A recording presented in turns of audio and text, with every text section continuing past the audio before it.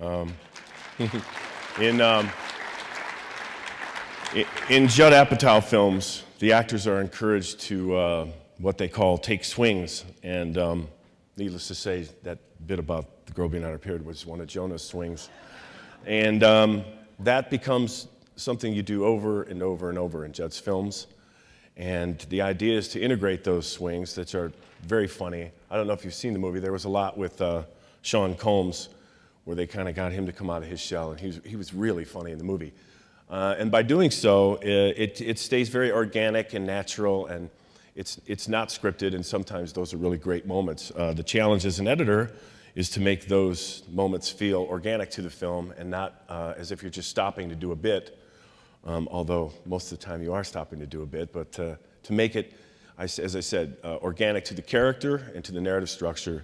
And when it works, it's funny. That particular scene, although the opening to it is not particularly comedic, kind of builds up to a certain point where hopefully the laugh is rewarding and not just like a Russell Brand kind of thing where he tries to stay on throughout the whole scene. Lastly, the montage. It is an inescapable part of filmmaking. From Chaplin and Keaton comedy set pieces to those yeehaw scenes of the great Technicolor westerns, from Goodfellas to Gossip Girl, it is where music is king. A good montage does not stop a film for a music video.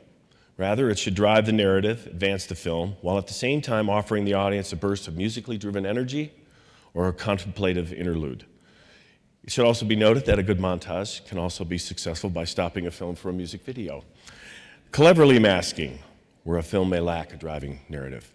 Employing an editorial sleight of hand where music does the bulk of the work.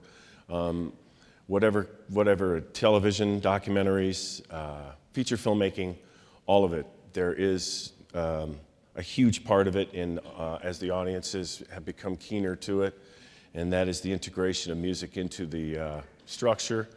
And it's actually a lot of fun. I enjoy it a great deal.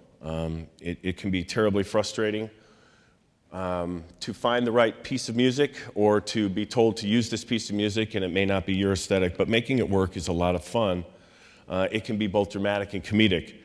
And I just picked these montages because I like them for no other reason than when I did them, I remember thinking this is fun and it was rewarding to be a part of that sort of that day in the cutting room and have the director walk in and go, wow, awesome, as opposed to when it's not that.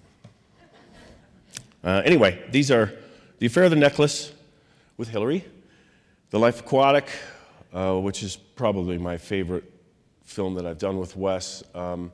It was extremely difficult, but fun. A small indie called Frenemy with Matthew Modine, you'll notice, and one more from Rushmore.